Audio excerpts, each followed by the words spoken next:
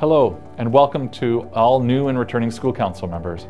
First and foremost, I want to thank you for your commitment to supporting Limestone students through your involvement and participation in school council.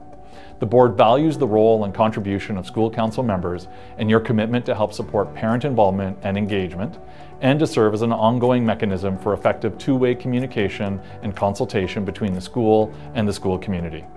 Family engagement looks different for each family, but there is no question that engaged families effectively support student learning and well-being. School councils are important partners in education. They provide a forum through which parents and other members of school communities can contribute to improving student achievement and well-being and enhance communication within the school community. School councils also provide representation on the Limestone Parent Involvement Committee, which supports school communities by serving as an advisory group and providing a forum where educational topics and issues are investigated with a focus on family engagement and other areas related to student learning and well-being. As a family member of one or more Limestone students and as a member of school council, you have an important role in making a positive difference in the lives of every student in every classroom in every school.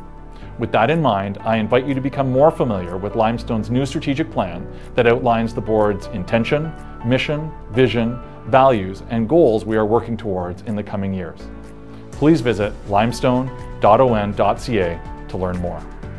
We believe community engagement is crucial for the success of our schools and surrounding communities, and we look forward to working together with the communities we serve to continuously improve our learning environments so everyone can see themselves in Limestone.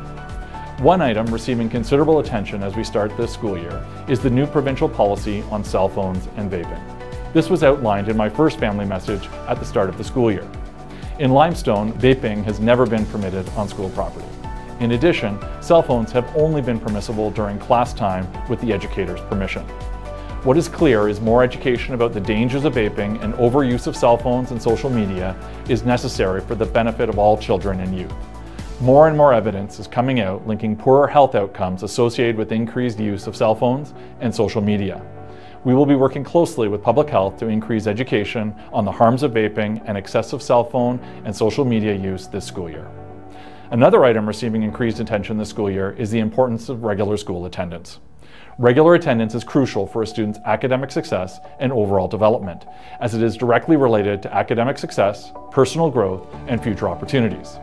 School attendance contributes to improved learning, encourages a sense of responsibility, and establishes a consistent routine.